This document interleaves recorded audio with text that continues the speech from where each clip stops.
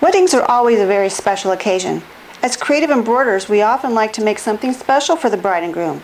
This machine-embroidered Hardanger ring bearer pillow can be made in just a few hours and will be treasured for generations, especially if you personalize it with the names of the bride and groom along with their special day. The embroidery designs for this pillow come from the Hardanger collection by Lindee G Embroidery. This collection features 36 designs, and you can combine them or you can take them apart. And that's what I've done here. I've used one design as is. This corner element was pulled out from another design, and the border was built from an element that was pulled from yet another design. So these designs are great because they've been built on traditional designs, and you can make your own new versions of Hardanger. Hi, I'm Lindee Goodall from Lindee G Embroidery, and today I'm going to show you how to embroider Hardanger in the hoop. Hardanger is traditionally a handwork technique. We draw threads usually on linen or some even weave fabric, and then they're hand stitched. This is very time consuming. I can tell you because I've done it by hand many years ago. Now I do it by machine, and today it's more of a cut work feature. So what we're going to be doing is actually cutting through our fabric. In this area here, you can see that I've got maybe a gold color back there. I've underlaid my fabric with some chiffon, and I'm going to show you that in a minute. So here I have my fabric already hooped and ready for the embroidery. You can see how I've built my design. This may be a little clearer than looking at the pillow, and you can see these four elements. These will sew individually all the way through. This is the Hardanger part where we're going to do the cut work. We're going to cut each one, then sew the next one, cut it, finish it, move to the next, and then we'll build the four corner pieces and finally the border. We want to do these one at a time so that we get maximum registration. It takes a little longer that way, but believe me, it's still way faster than doing it by hand. Now, because it nearly maxes out my hoop, I need to get my fabric hooped pretty straight to start with. So I have hooped my linen, and I have starched this to a level of extra crispy. And I have 2 layers of wash away stabilizer. This is a fiber-based stabilizer. It's going to hold up better than a film. Underneath that I have my chiffon. Now notice that I have a lot of extra fabric here. I need more fabric than is required for my pillow top to get in this hoop. So rather than to cut out a bigger square and then cut that down and waste fabric, I've just hooped my whole piece of fabric here. And I've wrapped around just strips of cutaway and pinned it to keep this fabric out of the way. And I've also pinned my excess chiffon up here so that it doesn't slip underneath the hoop. So now we're ready to embroider. Let's go to the sewing machine.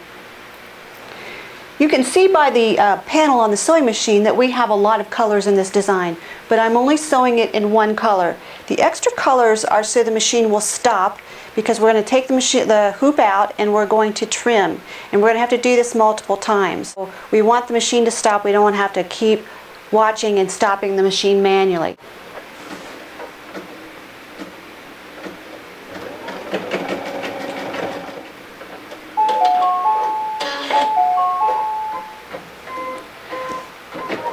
Okay, now I'm ready to take the hoop out and trim for the first time. So I'm ready to trim now, and I know that I've used a color that's very close to my fabric color here, but you can probably see this. It went around twice, and this is a reinforcing stitch, and now I'm going to cut out everything that's on the inside here. So I'm going to use this surgical steel seam ripper, and I'm just going to make a little slice in my fabric. And I have this flat on my table, and I don't want to trim through the stabilizer. So this is just to get an opening for my scissors. So the next step is to start cutting. And I'm just going to trim. And I like to cut right up to the corners at an angle. It takes a little bit of time to get started here, especially when you can't move the fabric because of the camera. So you're just going to start trimming right up to, but not through that stitching line. If your scissors aren't really sharp, switch to a pair that is.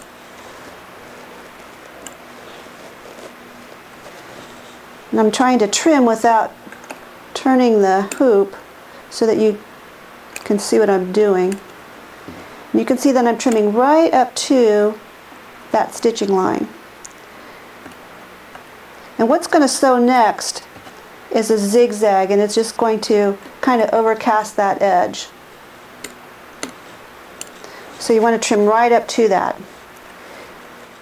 So it took me less than 5 minutes to cut that out, and you can see where I've kind of brushed up some fibers here along the edge, and I do that because the needle is probably going to run those off. So you want to make sure that there are no little pokey fibers sticking out, and you just want to trim those off as well. Now, one thing you do want to avoid is picking it up, putting your fingers behind here to hold the fabric up so you can make it easier to trim, because once you distort the tension in your hoop, your registration is going to be off. Before you put it back in the machine, make sure that you have all of your little fibers and stuff off. Some canned air works really well for that. And I'm ready to put it back in the machine.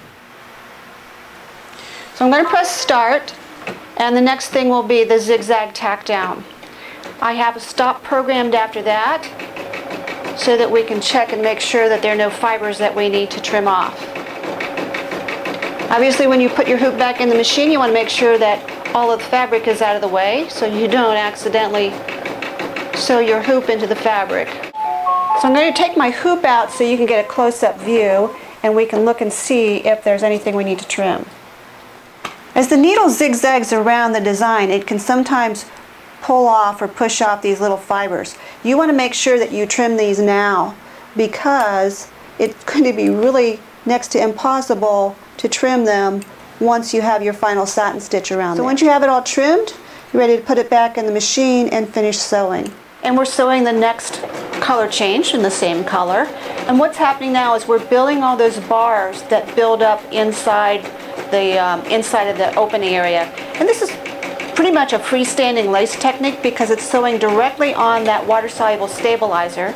Now the chiffon does help give it a little bit more stability. The reason I have the chiffon behind there is, number one, for a color accent, but number two, it will prevent the rings from falling inside the pillow, which you wouldn't want during a wedding ceremony. So it adds a little elegant touch, and it has a function. Now on traditional hardanger, these would actually be drawn threads that were still in the fabric that would be wrapped with stitches. So we're recreating that look.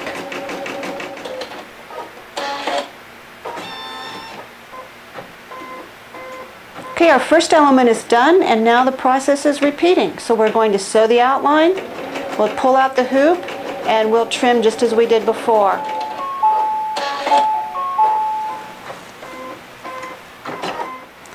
So here you can see I'm ready to trim my next one.